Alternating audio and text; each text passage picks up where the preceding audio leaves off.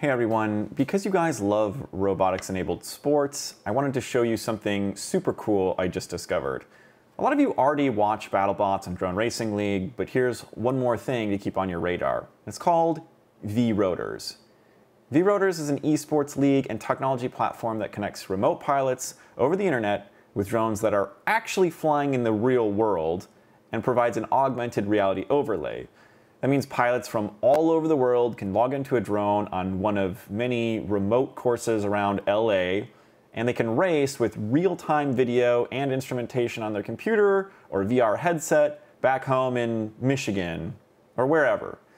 I met the CEO, Neil, back when we did an appearance with Iron Glory at San Diego Comic-Con, and he has since started this company.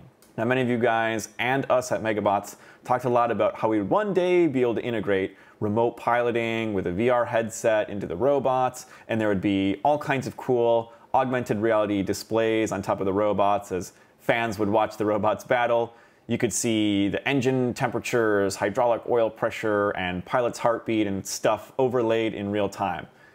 We never really got around to doing that because we were so focused on just making the robots in the first place. Well, Neil has actually built out some of this technology for vRotors, and it's super cool to see some of the concepts we only talked about at Megabots actually get built.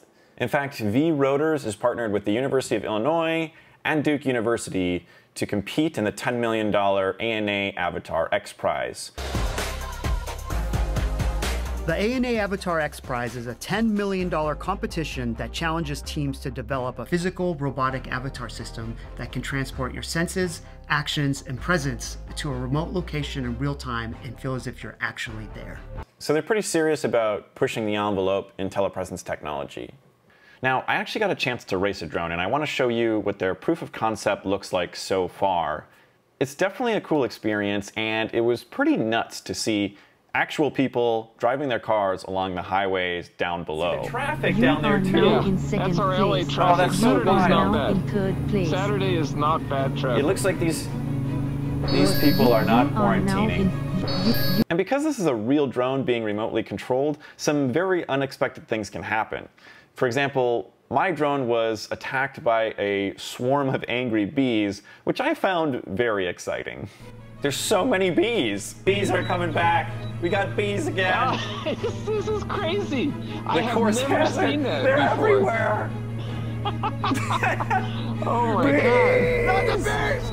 I have never seen that. Now this is still just an early prototype. There's still a little bit of lag. The AR graphics are pretty basic, and some of the gameplay mechanics are a little awkward. But what excites me is the potential for this technology to enable a new type of mixed reality esports. All of those things I mentioned will get better with time. Remember our first prototype robot, the Mark I, and how far we got just 3 years later with Eagle Prime? vRotors just launched an equity crowdfunding campaign, and you all now have the opportunity to own a part of this company and technology. This is something I sort of wish we did with Megabots earlier on.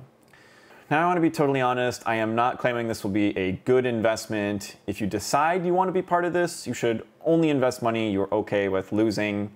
In fact, most startups fail. Megabots was one of them. But if you want to support cool new tech that has the potential to turn into something really awesome, this is a fun way of doing it.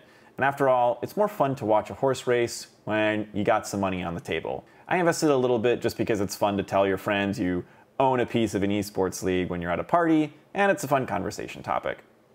Anyways, I wanted to share this because I thought it was super cool. These guys are building some of the tech we only talked about at Megabots. Neil's a good guy, and I wanted to help him out, and it's probably something you're all interested in. You can follow the link down below, check it out yourself, and post in the comments. Let me know what you think. All right, till next time.